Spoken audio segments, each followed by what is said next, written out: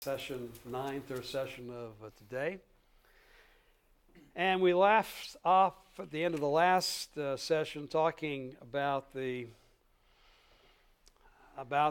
putting away of the foreign wives. Now, assumption, pagan wives who had not renounced their idolatrous practices that were leading men within Israel in particular, more than women, to embrace, not turn away completely from Yahweh, but to embrace idolatry and abominable practices that went along with them. The solution, and I hinted at it at the very end, that in this situation they had married women, particularly when you think in terms of the original requirements in the Torah, of women who should not have remained alive anyway. So that these were, to a certain extent, marriages that never should have taken place in the first instance. And so at this point, it's not putting the women to death because they had Canaanite background, but it was giving them a divorce, sending them away, but at the same time, as a matter of keeping Torah, taking care of them as well. Now, by the time we get to Ezra's day, we're not talking about literal Canaanites, but the same thing is true, that if there is no way, and these were women that were, if we might put this way, had become solidified in their idolatrous belief and practices, abominable practices, that there is really no hope for their salvation. Therefore, they do contaminate the holy seed. And seeing how pervasive this already become, if allowed to continue, the result would have been internally exactly what Ezra feared, and that is basically the end of Abraham's race. The holy seed and the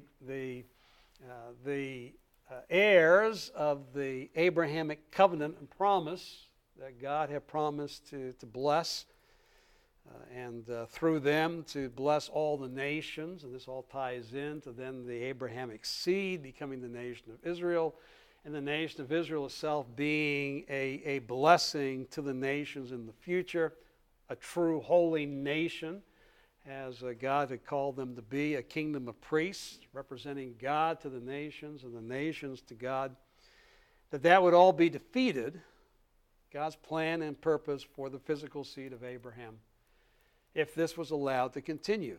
So based upon God's program, this had to be, in this situation, the means, as it were, to purify the holy race.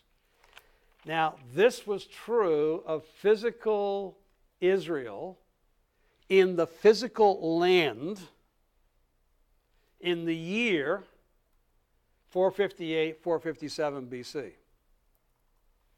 And we can see the same thing taking place a generation later in about 425 BC with Nehemiah, though at that point there is no renouncing of the marriages, just a confrontation of those that had done so in Nehemiah chapter 13. And Ezra, knowing Torah, sanctions this. This is in line with God's instruction to Israel at Sinai, practically applied and to the situation that he faced. Now, fast forward, we now are in the year 2020, and we are part of the Confessing Church of Jesus Christ, and we are no longer under the commandments given to Israel at Sinai. We are not physical heirs, but spiritual heirs of the promise given to Abraham. the whole Abrahamic agenda and its impact upon the nations as a holy nation, as a kingdom of priests, of what God has designed, we believe, in the future for the kingdom age, is no longer incumbent upon us as believers in Jesus Christ.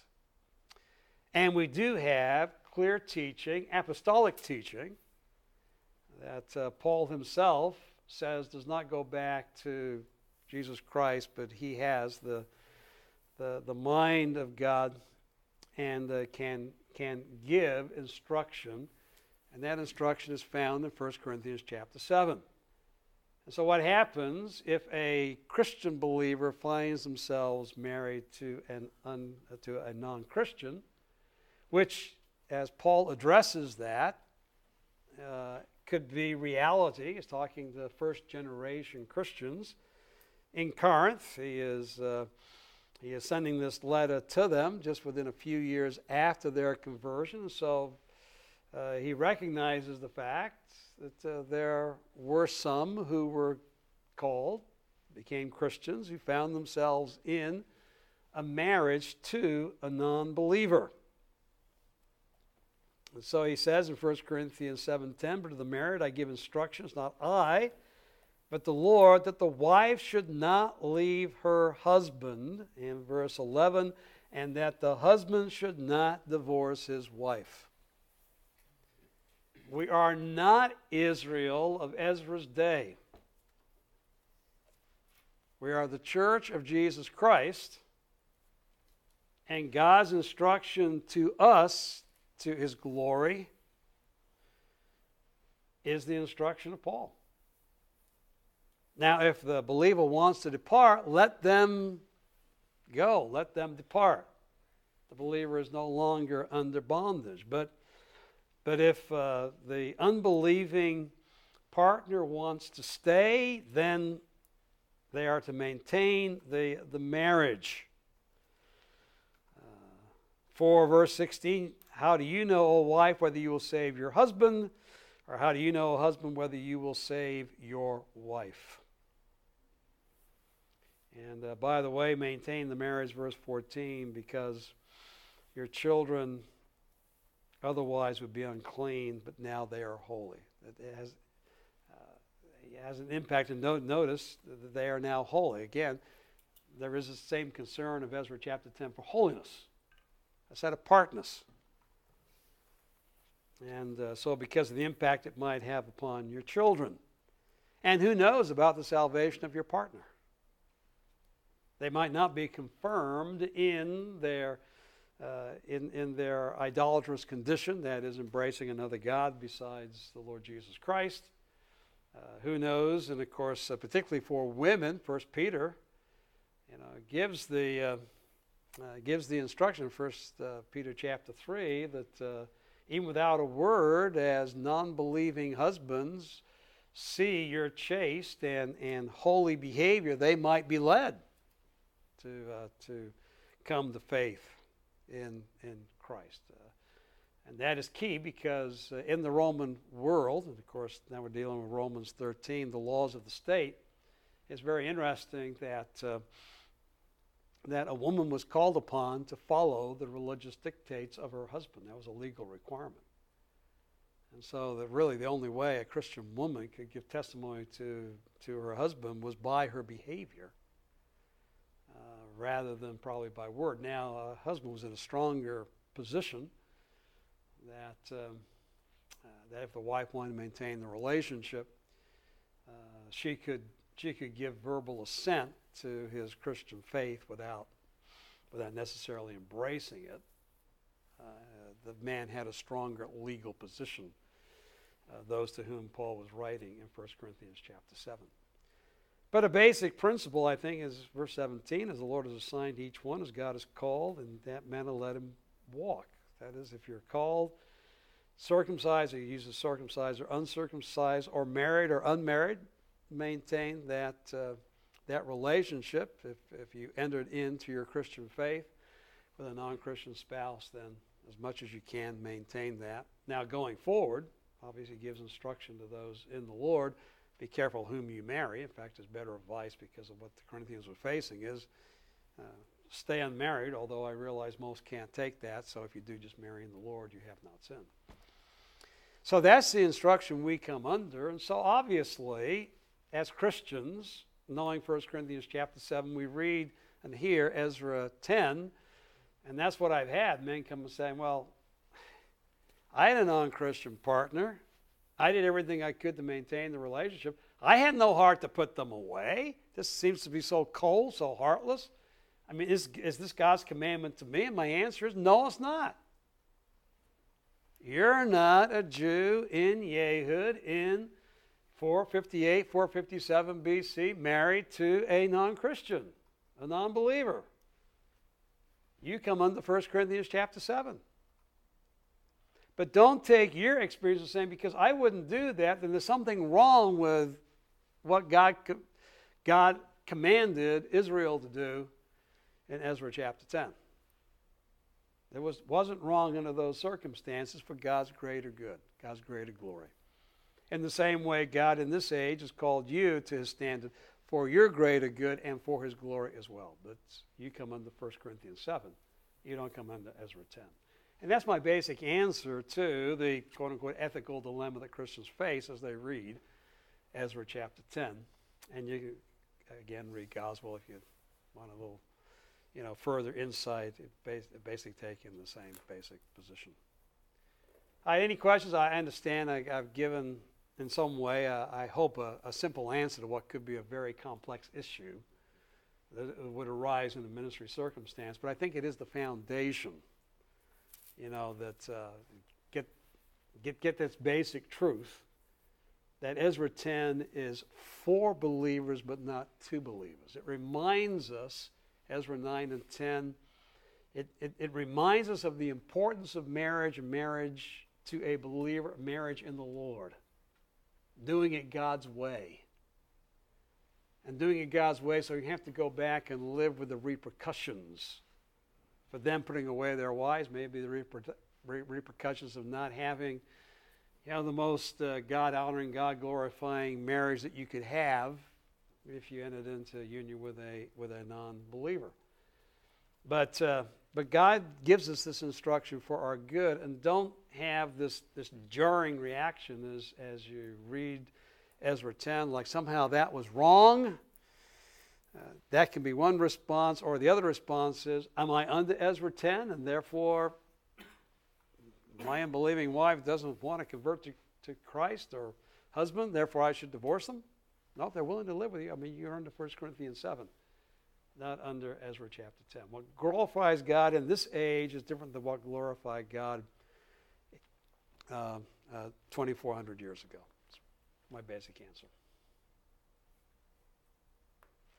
And thank you. The students are nodding their heads, so I think we can move on, except Justin has a question.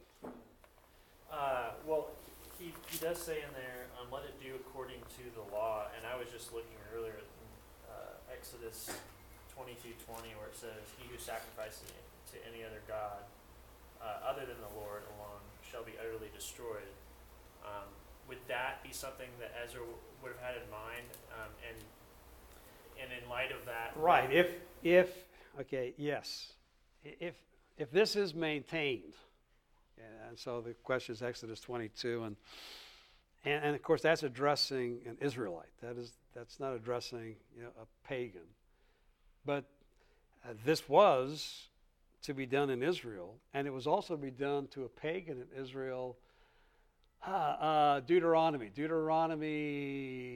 12. Anyone who brings idolatry into Israel is to be put to death. And so you don't go to pagan nations and say, you're idolaters, you need to be put to death. But if that's brought into Israel, yes, anyone who would practice or counsel the worship of an idol is to be put to death. And so, yes, I think that is the ramification that is here. that if the woman is in the midst of Israel, technically that is what should take place. Therefore, the better thing is to put her away and have her depart back to her own people. So again, that's, I think, where that tinge of grace. And you got to realize the situation has changed in Ezra chapter 10. That is, not only are they governed by the law of God, they're also governed by the law of Persia. And even though we said, yeah, they're basically in concert together. I think short of adultery, the Israelites would have had a problem with the Persians putting to death a wife that there's other means of putting away by means of divorce. So they are bound by Scripture. That is their first, that's their foundation. But they also can't be doing something that goes against Persian regulations as well. So they are bound in a certain way by, like we are with Romans 13, they are also bound by the laws of the land. So they are not an autonomous nation in Yehud. They are a province of Persia. And so whatever they do in conformity with Scripture also has to be in conformity with Persian law. And that's a good point, because that is very apropos to our situations today, that we're bound by both the Word of God and the outworking of that. And that's one of the reasons today that, at least in the American society, that you could say, well, biblically, if your spouse commits adultery under the law was the death penalty. Well, gentlemen, if if you as a pastor counsel a man or a woman who comes to you and said, I have evidence, in fact, my spouse will testify they've committed adultery, I want them dead, I don't think you should put them to death on your church grounds under the laws of the United States. You could say, well, yeah, biblically, divorce is serious. And if we were Old Testament Israel, you could call for the death penalty. But we're not Old Testament Israel. We're New Testament church, here in the San Fernando Valley. And so we're going to have to temper what is in Scripture with what is allowable under the statutes of the civil government in which we live. You talk about Christian. Let's say, boy, if next weekend we had a public execution of all adulterers in our churches, I think that would make CNN. It would certainly fit their narrative. Yeah, it would fit their narrative. You're right, but nevertheless, so these are. Again, these are considerations that have to be taken. And considerations that have to be taken place in Ezra chapter 10. They're bound by Scripture, but also the outworking of Scripture based upon the circumstances they found themselves under with Persian law as well. So even Ezra, being appointed, as it were, as representative of the king, could only go so far in that in what he could and could not allow. Again, I think if there would have been a public execution in Jerusalem of all these women, you're like, Canaanites, you're not fit to live. And were they invited into Israel to become part of were they in Israel? Again, how much they could put into practice Exodus 22 is also bound by Persian law. Well, let's move into the next narrative block that we will look at. And sorry about that, just as everything is moving slowly, quite quickly. All right, here's the next narrative block, and we've already talked about there is a debate on whether we see the ending of the block in chapter 6. Because obviously, as we're introduced in Nehemiah chapter 1, The wall is the issue, the wall and the gates. By the end of chapter 6, the wall is completed. And very, very significantly, and I would say chapter 1 gives us the sovereignty of God in Nehemiah's position. He was the cupbearer of the king. And then in chapter 6, when the wall is completed, verse 16, the nations lost their confidence, for they recognized this work had been accomplished with the help of our God. So again, you can see the sovereign hand of God at the beginning and the end of this narrative as well. Or do we include chapter 7, because not only the walls but also the gates, and you come to chapter 7 verse 1, and the wall was rebuilt, and I set up the doors and the gatekeepers, etc. And so the functioning, as it were, of the city is complete. Everything the walls, the gates represent by the time you get to chapter 7. So what do you do? And of course, the grand inclusio. Does chapter 7 go with what went before? That would seem to, in one sense, be the answer yes, and yet on the other sense it is the answer no in chapter 7 with the now and the need for population. That's why the list is given again to be the foundation for chapter 11 on those that are going to move to Jerusalem. It can go both ways, and I've gone both ways in my outline in the past. And like I said, this one I'll just go and end the narrative block at the end of chapter 6. So that is the need for the wall and the completion of the wall. And all being accomplished, again, according to the plan and purpose of God. That was seen because of Nehemiah's position in chapter 1 and seen by the opponents in chapter 6 when the wall is completed.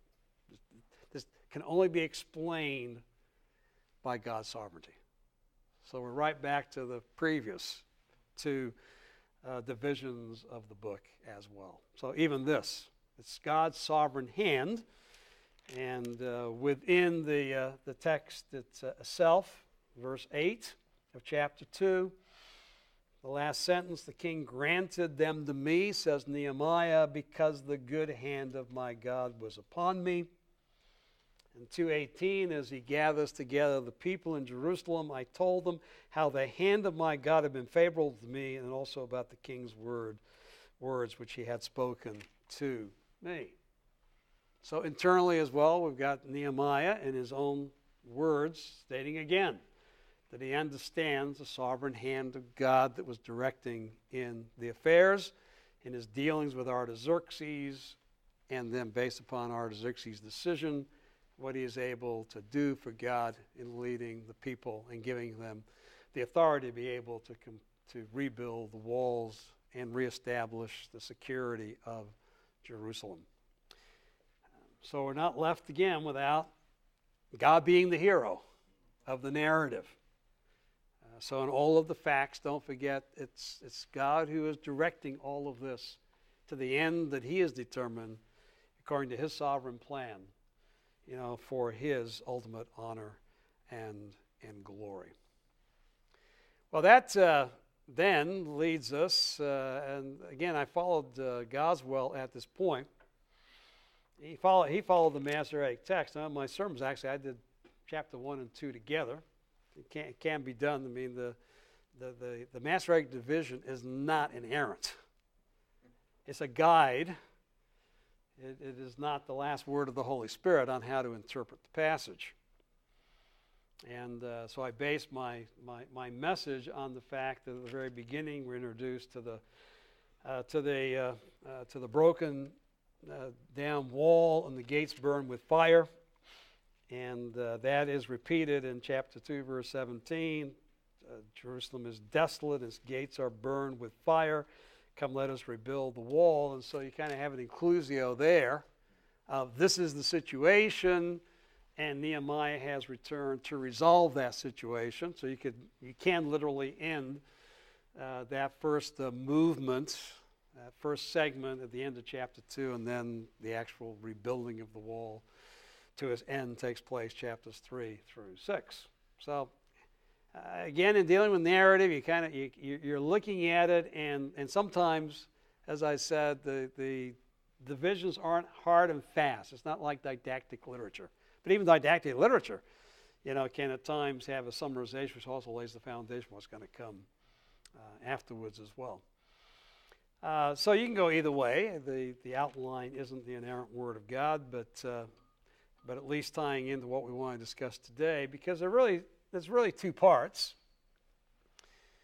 to what happens in 1:1 to 2:8. Chapter 1, if I can put it this way, is Nehemiah's receiving the information concerning Jerusalem and his response to God.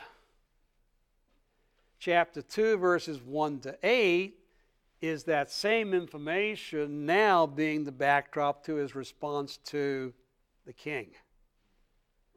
So, chapter 1, Nehemiah hears what's happening, and so he speaks to the king. And having spoken to the king of kings, he then speaks to the king of Persia, not king of kings, as Artaxerxes called himself in Ezra 7. And both were necessary. Talks to the king of kings first, and then needs to talk to the king. Well, what did he hear? We've already given the chronological information. He is concerned, as you see in verse 2, I asked them concerning the Jews who had escaped, had survived the captivity, and about Jerusalem. He's concerned with the people first, but he's also concerned about the city. Now, being a cupbearer to the king, he's probably been privy somewhat to the interactions of Ezra with Artaxerxes. Remember, this is yes, a letter for Ezra, but it's a public document. It's a well-known document. He's a counsel of the kings, and particularly with his Jewish heritage, he's concerned with the king's interaction that has taken place. He would also be aware of the letters that we've read in Ezra chapter 4. So the letters of Ezra 4 and the decree of Ezra 7, we have to assume Nehemiah knows as we come to Nehemiah chapter 1. Again, there is this link. That even if you see two books, you really can't understand Nehemiah without seeing the historical link. So it might not be literary. I think it's literary. It's all one book. But, okay, even if you think it's a historical link, it's still an important link. You still got to speak about this. And by the way, Thomas and Hamilton, both of them don't give any indication of necessarily holding to one book. They talk about the Jewish tradition. But significantly, they preached Ezra first and then Nehemiah, and when they get to Nehemiah, they see the historical links back to Ezra. I mean, they bring this up. So I'm not a voice crying in the wilderness that I'm the only one who's discovered this. It hasn't been traditional, I'm sorry to say, but I think it is.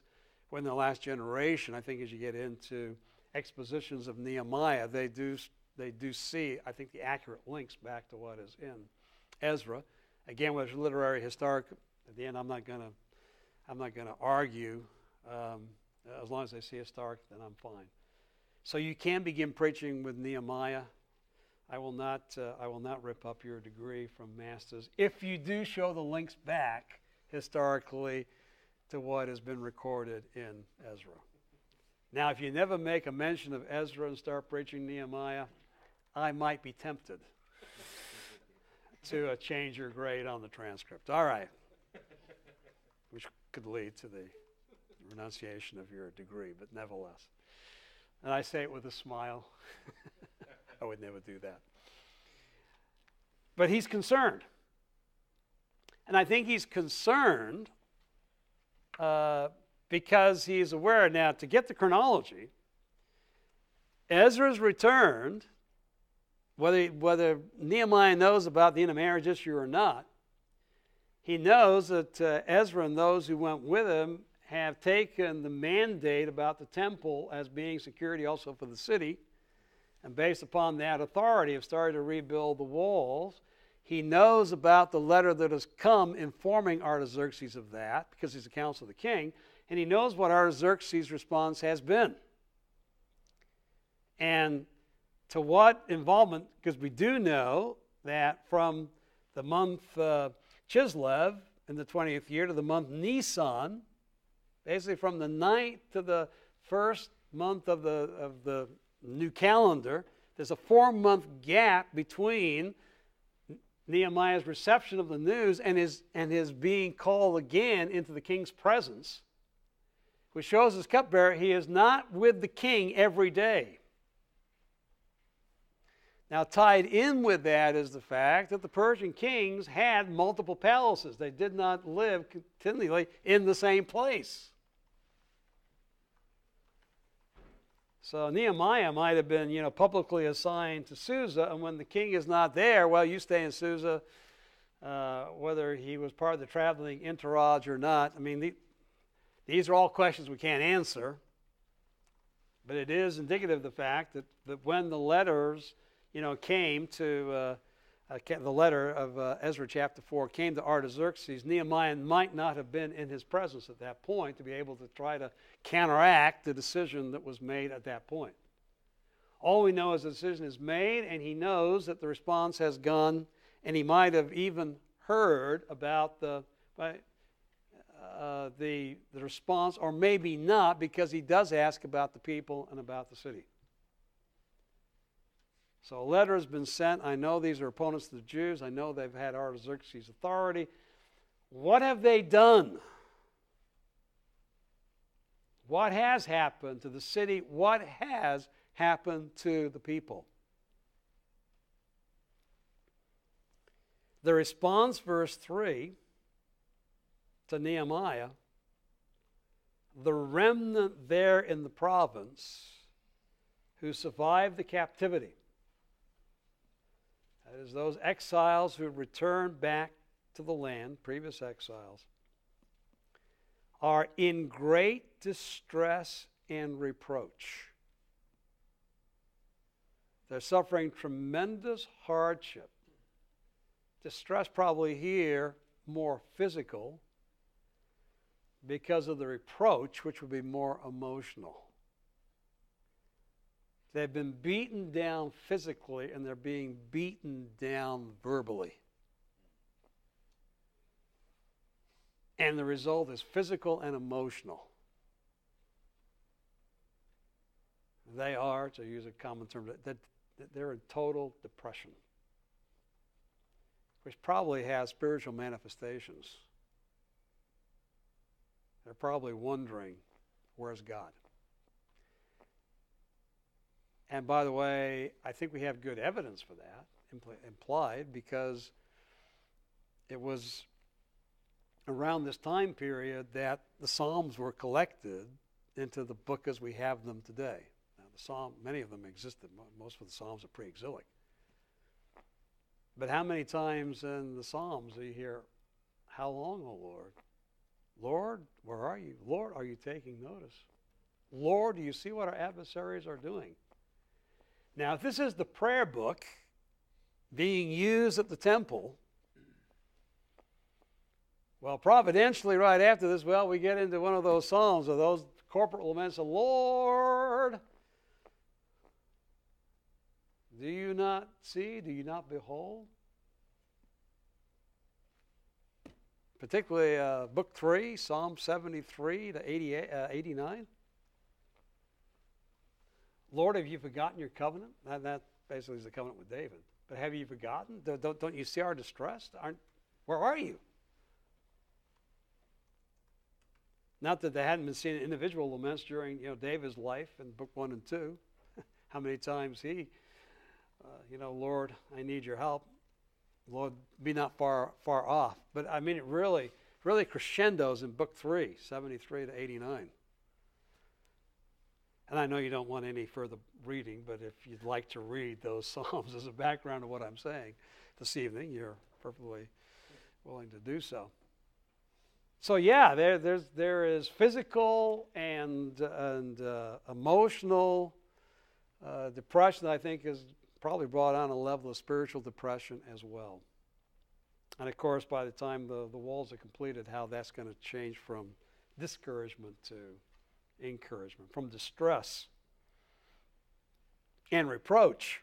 And of course, we're going to see the physical and verbal attacks that are going to come before us in chapter 4 and again in chapter 6, with the internal problem, chapter 5. So Nehemiah deals with everything we just saw in the 10 chapters that we call Ezra. The outward opposition, the inward problems. He has to deal with them both within 52 days as the walls are being built. So don't think you have a hard ministry. I mean, in less than 2 months, Nehemiah has to really deal with it all and get a wall built. And God, the good hand of God was upon him. And so the people, they are in a very tenuous situation.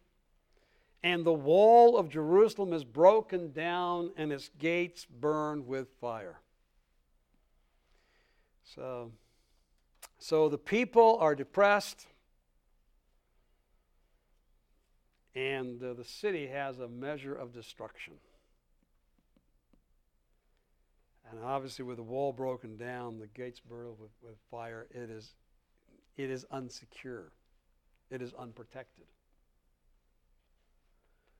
So you might say that the people are depressed, and so the physical conditions of the city. So it's just everything is depressing.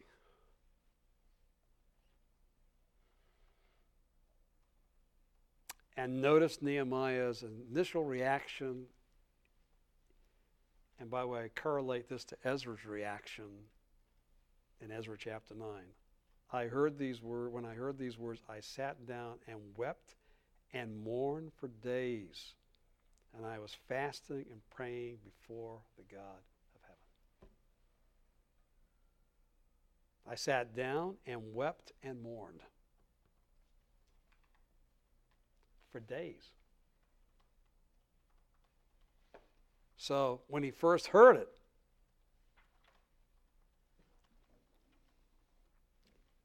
he was overwhelmed with sorrow. And that sorrow didn't abate. Actually, it seemed to intensify as the months passed. And I was fasting and praying before the God of heaven. Now, how long the fast was, the required fast, the only required fast in the Old Testament goes from sunup to sundown on the Day of Atonement. This seems to be now, did he fast for the whole 4 months? Don't know. Did he fast during certain intermittent periods? But certainly he was praying, and the essence of what he prayed is given, although it culminates in the prayer that we have in verses 5 to 11 as you get to the end, was the prayer he gave on the day that he was going to come into Artaxerxes' presence. Because at the end, he says, make your servant successful today and grant him compassion before this man. So we have recorded by Nehemiah is, okay, this was the prayer I prayed the day I was going in to see Artaxerxes. But what he's stating in verse 4 is this prayer on that culminating day basically is this the prayer that he had been praying for 4 months. Obviously, make your servant successful today hadn't been going on for 4 months, unless he wanted every day, whether this was the day.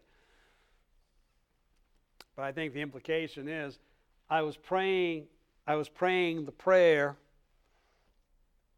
over 4 months to culminate on that day, and having given the general response, which is that they're your servants, and be attentive to the prayer of your servant, the prayer of your servants, who delight to do your will and revere your name. And that is obviously to reverse their situation and to provide for them because they are back in the land.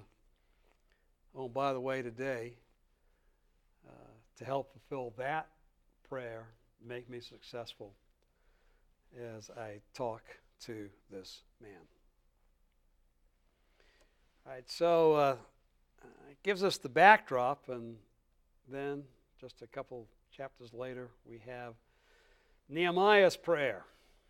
So let me just drop down. Here we have the prayer of Nehemiah. And again, I've given you a schematic that you can follow. He's going to begin and end, with let your ear be attentive, your eyes open to hear the prayer of your servants, which I'm praying now day and night. Obviously, we see the invocation. It is Yahweh, the God of heaven, the great and awesome God. Interestingly, both the Jewish name, Yahweh, God of heaven, the way in which they communicated that to the Persians, to their pagan neighbors. So Yahweh, who's the God of heaven, the great and awesome God. Boy, this is important. He's getting ready to ultimately intercede before Artaxerxes. He needs to be reminded when he gets into the presence of the most powerful man on the face of the earth that he is serving the great and awesome God that is greater than any human potentate. Great and awesome, but also faithful, preserves the covenant and loyalty for those who love him and keep his commandments.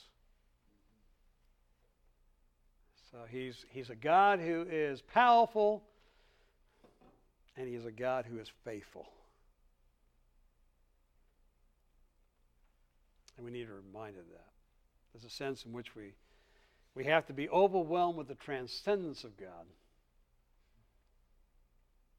and also be assured by the immanence of God. Put a little bit of your theology into practice at that point, like Nehemiah. Keep him transcendent. He's never daddy. He is the great and awesome God.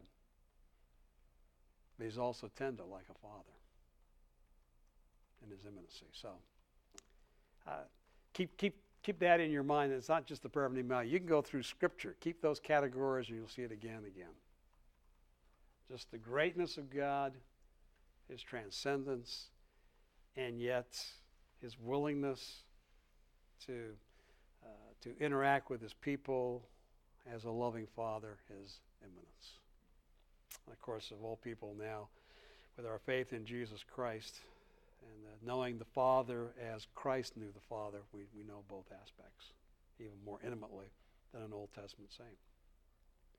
And of course, he says that he is praying, and notice too, he is also praying continually, night and day, confessing the sins of the sons of Israel which have sinned against you. Oh, I and my father's house have sinned. Here is the link back to chapter 9. This has happened in response to Israel's sin that Ezra confessed. I and my father's house have sinned. That what I have heard is the immediate sin, and yet it goes back to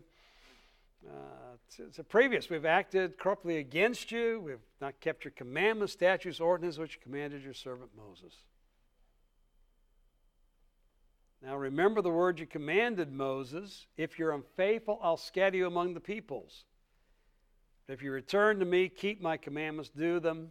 Though you were scattered, I will gather you from the remote part of the heavens and bring you back to the place where I have chosen to dwell. And the measure of that has taken place. Now, again, not the full fulfillment,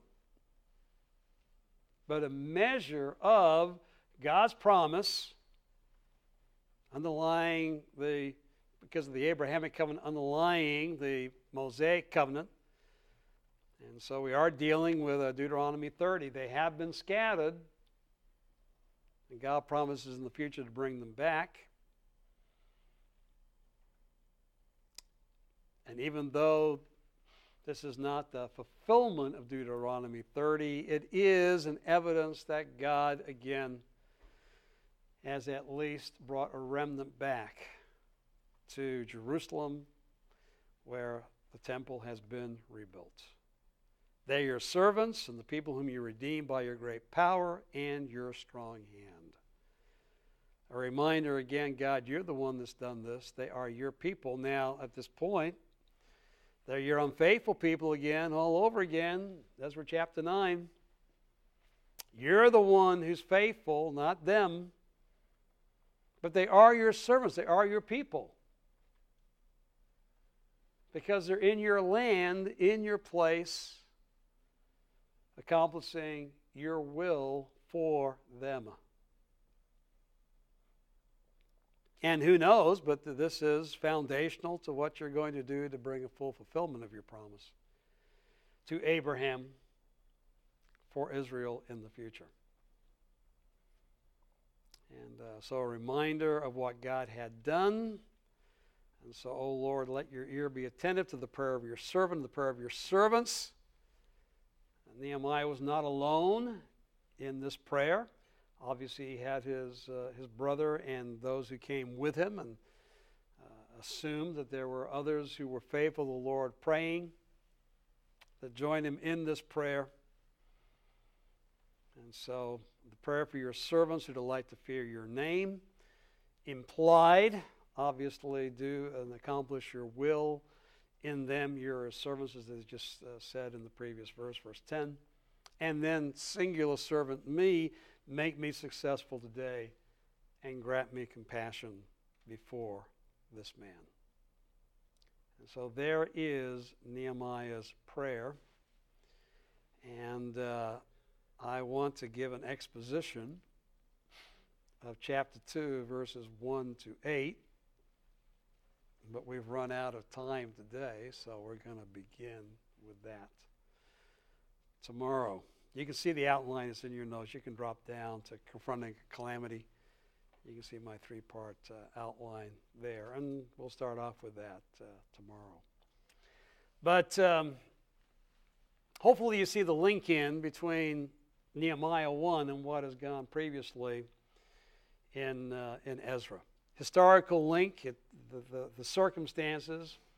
If you understand what has happened in chapters 4 and 7 recorded in Ezra, you understand the historical circumstances.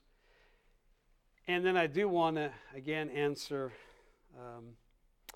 Essex and others that would say that Nehemiah is less spiritual. Do hear the echoes of Ezra's prayer in Nehemiah's prayer. See, too, how he anchors what he is praying in Scripture. He, too, like Ezra, identifies himself with the people in their sin. We have acted corruptly against you. We have not kept the commandments, statutes, nor ordinances which you commanded your servant Moses. He identifies with the people. It's not them. He's praying about us and our sin. Well, he's not part of that. He's in Susa.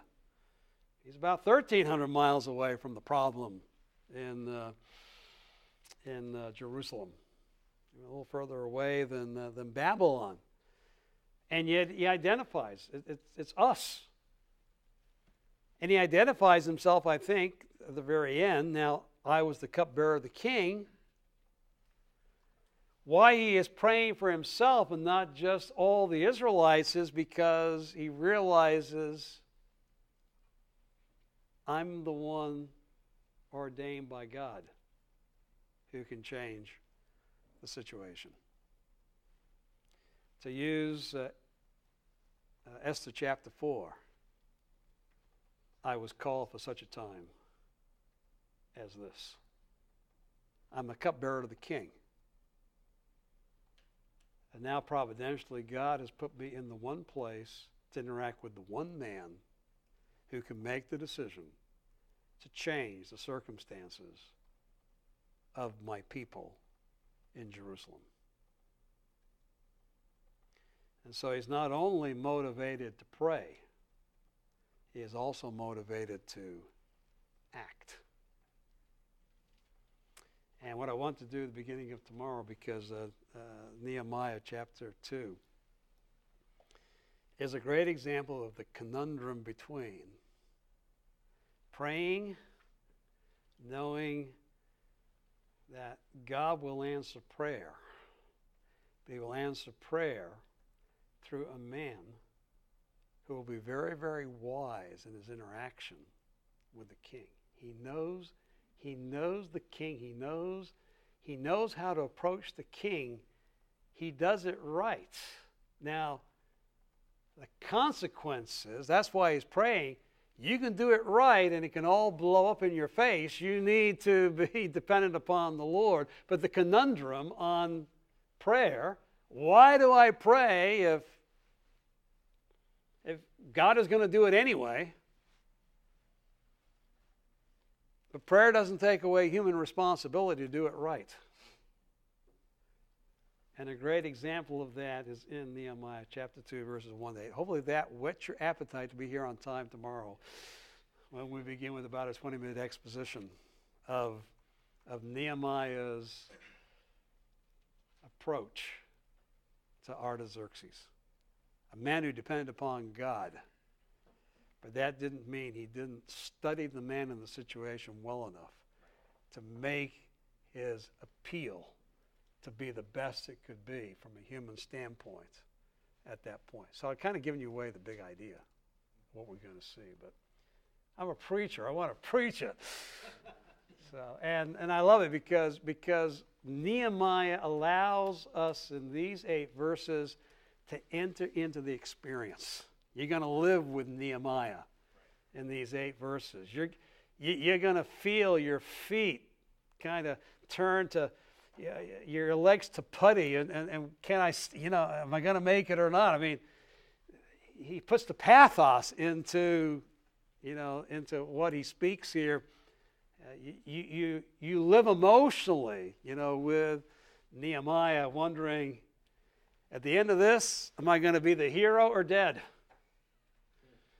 But and that's a very, very good place to be, because when God answers his prayer here, he goes to Jerusalem with a lot of confidence that this is the will of God, and he's going to need it. This is what we're going to see tomorrow in the rebuilding of the wall. And he's going to have to become a tower of spiritual strength for the people in Jerusalem. And that began through his own prayer and his own interaction with Artaxerxes and seeing the good hand of God upon him. And gentlemen, we need that. We need to know that God is with us and we're the center of his will to be the pillar of strength we need to be in serving God and ministering to his people. And once again, Nehemiah, this portion of Ezra-Nehemiah is not just a history lesson. Hopefully in the end we'll gain some of that confidence to be that kind of a man of spiritual strength that God is looking for even in our own day. Well, with that, we'll bring it to an end for today. And tomorrow we'll be looking particularly at chapters 2 through 8 of Nehemiah. If I can stay on track and not preach too much, we'll keep marching through. But again, have a very blessed rest of the day.